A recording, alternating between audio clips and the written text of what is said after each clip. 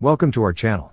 Don't forget to subscribe and put likes, because your support is important for us. And here we go. On February 21, 2024, senior Iranian officials, as disclosed by the Twitter account Ozan Defender, confirmed the transfer of over 400 short and medium-range ballistic missiles to Russia since early January. These include numerous Fateh 110 variants and several Zolfaghar road mobile solid-fuel short-range ballistic missiles, intended for deployment during the ongoing conflict in Ukraine. Additionally, they announced plans for further shipments, indicating a deepening military collaboration between the two nations in the forthcoming months. This declaration aligns with earlier observations by the editorial team of Army Recognition on January 10, 2024, which coincided with reports of Russia acquiring ballistic missiles from North Korea.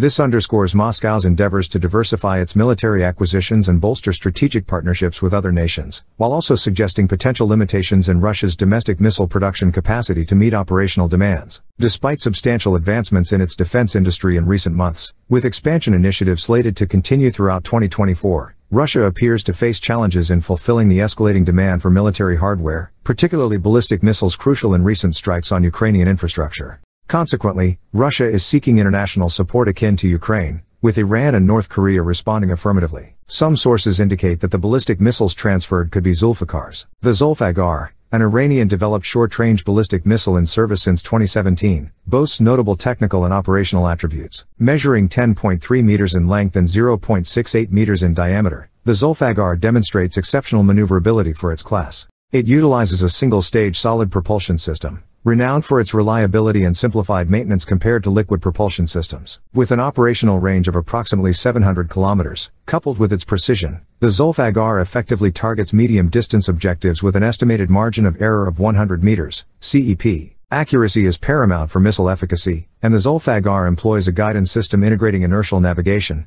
INS, with GPS positioning to enhance target striking accuracy. It's noteworthy that the Zolfaghar isn't the first Iranian weapon deployed by Russia in Ukraine. Since the onset of the Ukrainian conflict in February 2022, Russia has employed Iranian-produced Shahed 136 suicide drones in combat operations against the Ukrainian military, despite Iran's denial of weapon provision to Russia for Ukrainian operations. Defense and security ties between Moscow and Tehran have flourished since the early 1960s. In recent years, Russia has engaged in joint ventures with Iran for the development of weapon systems, solidifying long-standing military cooperation now intensifying in the Ukrainian theater, prompting fresh inquiries into regional power balances and military strategies. That's all for now. See you later.